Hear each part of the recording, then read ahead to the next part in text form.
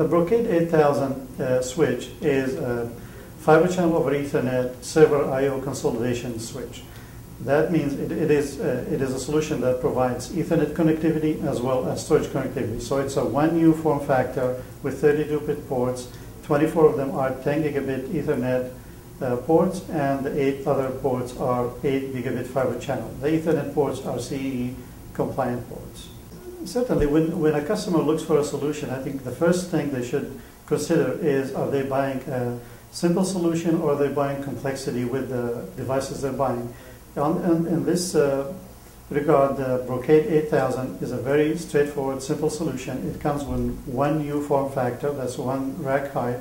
It has 32 fixed ports, that 24 Ethernet and 8 fiber channel. It has 1 fabric operating system and 1 management application that manages both sides of the device. On the other hand, if you look at the competing Cisco 5020 solution, you will see that it comes in 2U height, that's double the Brocade 8000. It also requires an additional device, the Cisco NDS, to connect to storage. That makes it 3U heights plus additional costs.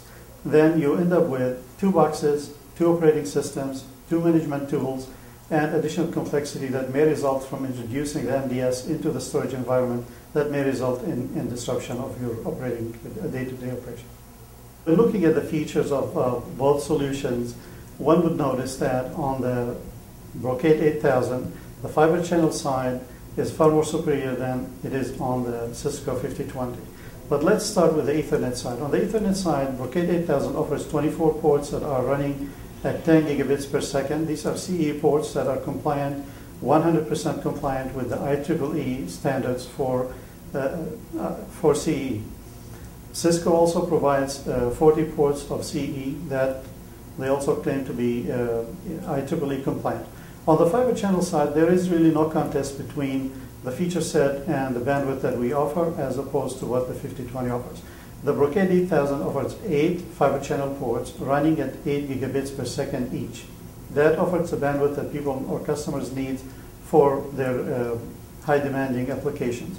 On the other hand, on the 5020, you only have 4 gigabits per second fiber channel. Yes, you do have options between 4, 8, or 16 ports, but you're limited to the bandwidth that is 4 gigs. So on a good day, if the 5020 is working at its maximum theoretical speed, it remains at half the speed that Brocade 8000 offers. One important feature of any product that is deployed today in data centers is their power consumption, because all customers are trying to green their data centers, reduce the power consumption, reduce the ongoing operating costs resulting from power consumption and heat dissipation and cooling costs. So the Brocade 8000 shines in that area because it is rated for a maximum of 350 watts. Compare that to the rating of the 5020, which is 750 watts. That's more than twice.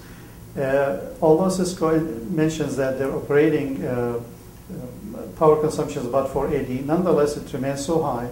The power consumption is important because it also impacts the reliability of the product because of the heat dissipation. We suggest that people try this test. Pull out one of the fan assemblies in the back and count time how long will it take for your system to shut down. We think that with the 5020 you don't have to wait for too long, but with the Brocade 8000, because it consumes so little power, you may be waiting for a very long time before any changes you will see in your environment.